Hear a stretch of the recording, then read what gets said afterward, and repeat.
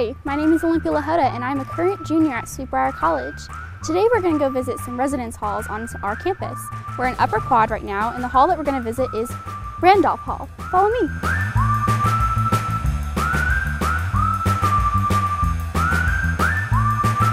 So the room that we're in right now is in Randolph. This is a standard size double. In all of our dorm rooms, we have twin standard beds. Each student is given a desk, a chair, a dresser, and a closet. Our closets are pretty large. You have the option of renting one of our micro fridges right here, where you can have a microwave and a fridge at the exact same time in your dorm room.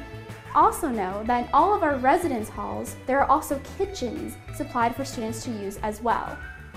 All of our residence halls have a common area for students. You can do homework, watch movies, or just hang out. Let's take another look at one of our other residence halls. What we're about to enter is Metaglass. Follow me.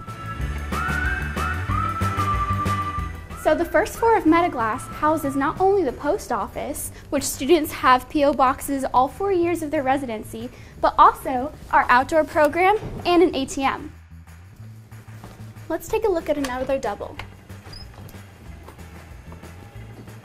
Here in Metaglass, you can see how two students have made things work with decorations on their walls and also two pieces of artworks from the Briar Gallery collection.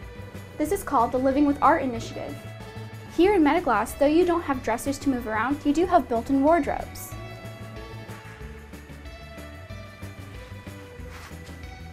Next stop, Reed. Here in Reed Pit, this is one of our largest student common areas equipped with pool tables, a large TV, and vending machine. Home sweet home. Welcome to my dorm. As an upperclasswoman, I have the opportunity to live in a double, but as a single, so that means I don't have a roommate at this moment.